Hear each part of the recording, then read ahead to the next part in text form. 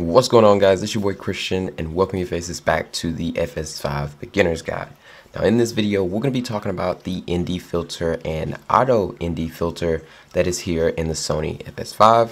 So let's go ahead and jump into it. So first things first, what is ND? What is auto ND? So ND stands for neutral density. It's neutral density filter, and then of course auto ND is going to be automatic neutral density filter. So what do you use that for here on the Sony FS5? So neutral density is going to be like sunglasses for your camera. Now you're able to basically keep your ISO, your shutter speed, and even your f-stop the same and change your neutral density to basically give you either more exposure or less exposure. So let me go ahead and put this into kind of like a scenario for you guys. So if you were shooting outside and you wanted to shoot at f2, but you didn't know what to do as far as, cranking up the F number to get less light to come in, which is going to give you more in focus, but it's going to be a little bit soft and you're not going to be able to retain that depth of field that you would if you were shooting at f2. So that's definitely not going to be an option. Now you don't want to go and change your shutter speed because then your movement is going to look weird. So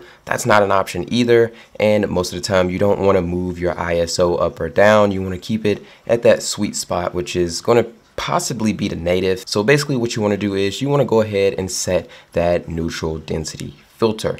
Now here on the FS5, ND is this nice beautiful aluminum knob, and it has clear 1, 2, and 3 on it. Now that 1, 2, and 3 are going to allow you to set those preset modes in the settings menu, so you can either go to 1/4, 1/16, or 1/32, or depending on definitely what you're shooting, you basically can change those to your desired needs. Now given that you can switch between those 1, 2, and 3 mode dial here on the Sony FS5, you're actually able to use the dial right below it to get into a variable standpoint. So you're able to go like 1/4, 1/5, 1/6, 1/8, whatever, all the way in between 1/1/4 and 1/128. You're able to go anywhere in between there to get your desired exposure. I'm actually shooting this video that you're watching right here on ND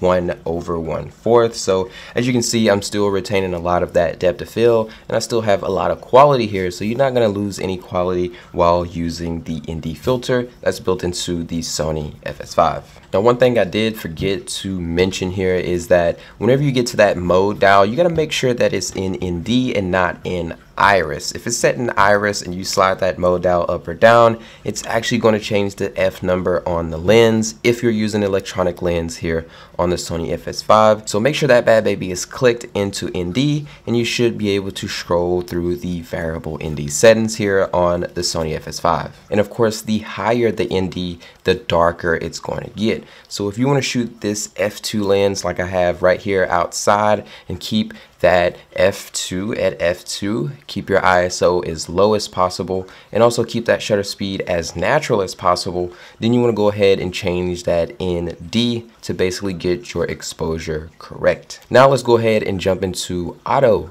ND. Now auto ND is going to allow you to basically turn on the ND filter, turn on auto ND, and then you're able to basically move left or right, in or out, go inside of a building, go outside of a building, and the camera will set the ND to basically what it thinks is perfect exposure. Now you don't necessarily have to use auto ND, and I feel like this is a game changer here in the Sony FS5, and it doesn't get enough credit because ND filter is some of those things that some people are gonna eventually have to end up buying for the end of their lenses, but here on the Sony FS5 it's actually built into the camera. Now if you was to go into the settings menu here on the Sony FS5, go all the way down to ND filter set, that's where you're going to be able to find your auto ND setting, and also that 1, 2, and 3 settings that you can set for the mode dial here on the Sony FS5. Now with using ND filter, there is going to be kind of a pro and kind of a con. Now a pro is going to be you're going to be able to shoot any lens at any f-stop with using the ND filter, and you're going to be able to retain that depth of field, which is going to give you that stylistic look. Now, one of the cons here on the auto ND or just the ND in general is that if you're already shooting and you don't have your ND filter on, the ND filter will actually slate down in front of the sensor and you're actually able to see that in your footage. So you kind of either want to set auto ND or already know you're going to be using an ND filter when you're getting ready to shoot. Of course, you would know that if you was looking to, of course, get your exposure as perfect as possible, shooting wide open, having the lowest ISO, and also retaining that nice, smooth, fluid shutter speed. Anyways, guys, that's actually going to be it for this video. We didn't have to go too in depth on the ND filter because you actually can, like I said, get ND filters to go on the outside of your lens. This is just built into the camera, so you do have a little bit more functionalities given that it can actually auto ND for you and you don't have to reach onto the lens to actually change it. It's a game changer here in the FS5, and I believe Sony has started implementing this into their newer cameras because I know the FS5 isn't necessarily new by any means. But if you guys have been wondering how to work that ND filter, this is basically how to work it. Now, I did go over the user interface here on the Sony FS5, so if you guys missed that, make sure you guys jump back, watch that video, and then jump into watching this ND filter video, and you'll be able to basically kind of get the gist of where the buttons are and how everything works as far as the buttons here on the Sony FS5.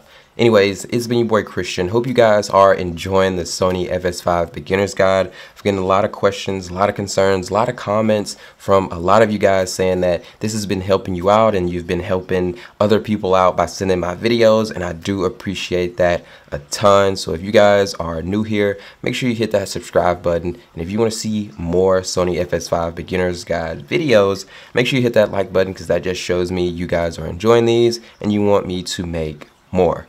It's been your boy Christian, and I'll see you guys on the next one. Peace.